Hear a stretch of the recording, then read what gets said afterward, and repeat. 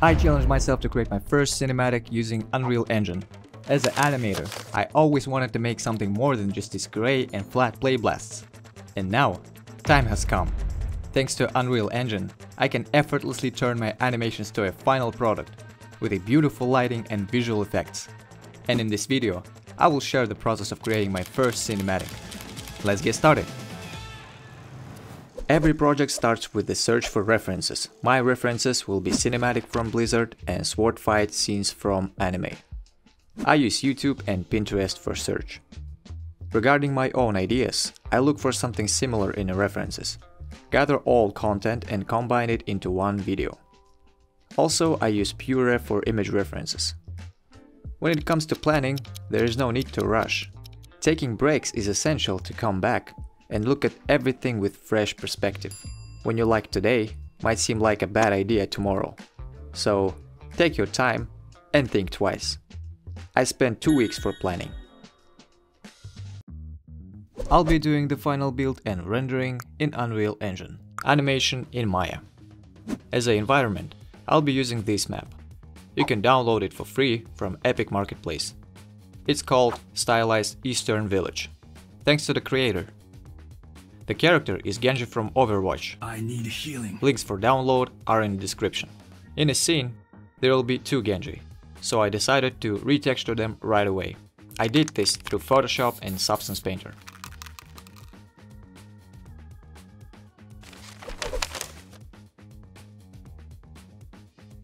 Since the character will interact with the environment, it's crucial to load the map into Maya.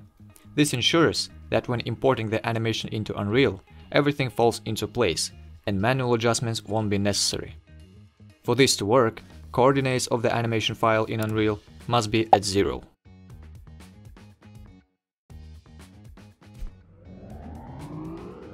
Once the idea and references are approved, I move on to creating the Previz. This is a rough version of the scene, a kind of blocking. Here I set up cameras, find suitable angles, pose the characters approximately, check timings, overall movement feelings, tempo, and more. I spent another 2 weeks for this. Once the previsualization is done, it is time to create animation. Actually, it is quite simple. Set the pose, another pose, and one more. The program will calculate in between frames, and it's done. Just kidding. In reality, it's much more complex. To truly create good animation, you need to know about basic principles like timing, spacing, squash and stretch, overlapping action and follow, anticipation, exaggeration. You should know how to use graphic, transparency, frame rate, camera in perspective, acting, use script, or press a button and let AI do it all for you.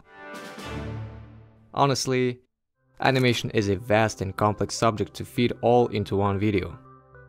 But I'll definitely cover all these topics in future videos, so don't forget to subscribe. I'm just starting my journey on YouTube and would greatly appreciate your support. Nevertheless, let me quickly show you some tricks that I use in my shots. Firstly, I want to highlight the importance of camera animation. For example, this shot. Here, I animated camera's focal length attribute to enhance the sense of speed and dynamic. Also, camera shake to give more impact. Just take a look at the animation without these tricks. Quite a difference, isn't it? The power of the camera is even more evident in this shot. Looking from the side, we see that the character actually doesn't move, just spins in place. But in camera, all good. It's kinda cheating, but I didn't really care what happening off screen, because all that matters is what we see on final view. Here's the first version of the scene. As you can see, it's less dynamic and looks slow. The camera is animated only one axis, which is boring. This shot was the hardest one. I spent a lot of hours trying to find rhythm and pace, and for the first time in my animation workflow, I decided to use sound effects in advance, which I usually do in post-production, and this decision was a game changer. Because now, with the help of references, previz, and sound effects, it was not really difficult to create a blocking of the scene, which is even closer to the final animation. All I need now is just polish it.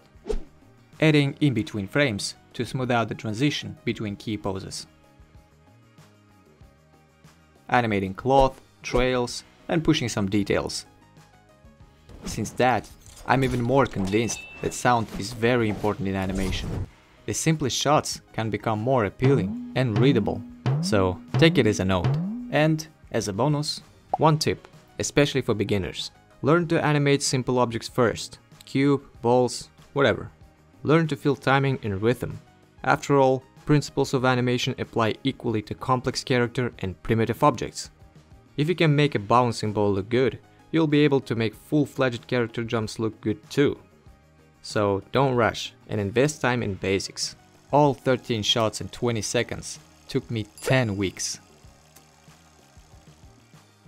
Now, we can start working on lighting and visual effects to transform these dull, gray scenes into cinematic. To do this, transfer all animations to Unreal Engine. I'll be using Alembic Cache format. Select the character, click Cache, export selection to Alembic. Choose time range, check these boxes and hit Export. Go to Unreal. Click Import, change import type to geocache, set X rotation to 90 degrees and hit Import.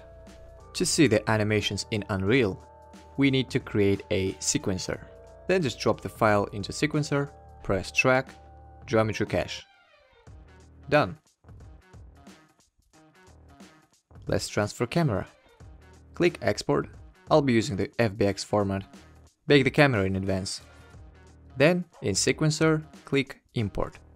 To ensure everything is transferred correctly, use these settings. Next, change the format. Adjust the camera focus. You can check this box to better see the focus area. And it's ready.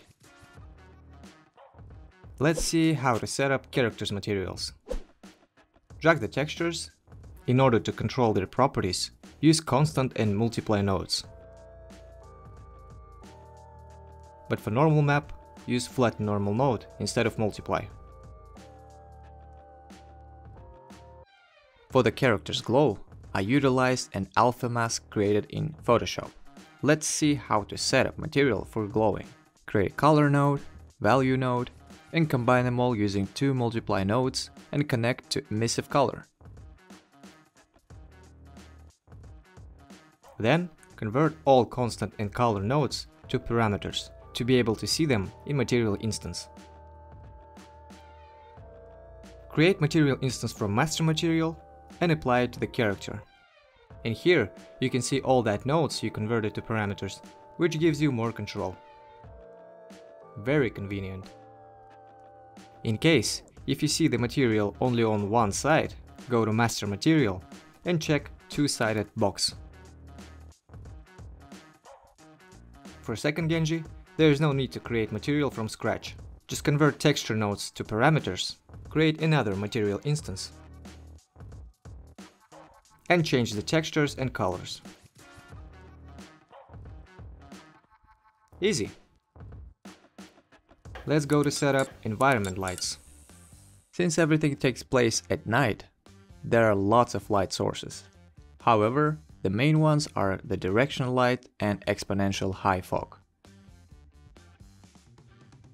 I use specific settings to give the light a bluish tint and create an atmospheric fog. Throughout the process, I added additional sources where needed, utilizing point lights and rectangle lights. I also used Gobo material to create more interesting shadows. There's nothing complicated in the light settings. Just play around with the values, understand what each parameters control, and rely on references and personal tastes. I recently delved into the topic of lighting, so I can recommend tutorials from William. He explains things in more detail. Here's how I set up the moon material. I'll leave a link to the texture. Additionally, I created an alpha mask to generate glow in specific areas, using the same technique I mentioned earlier. Create a sphere, assign a material, and apply the necessary values.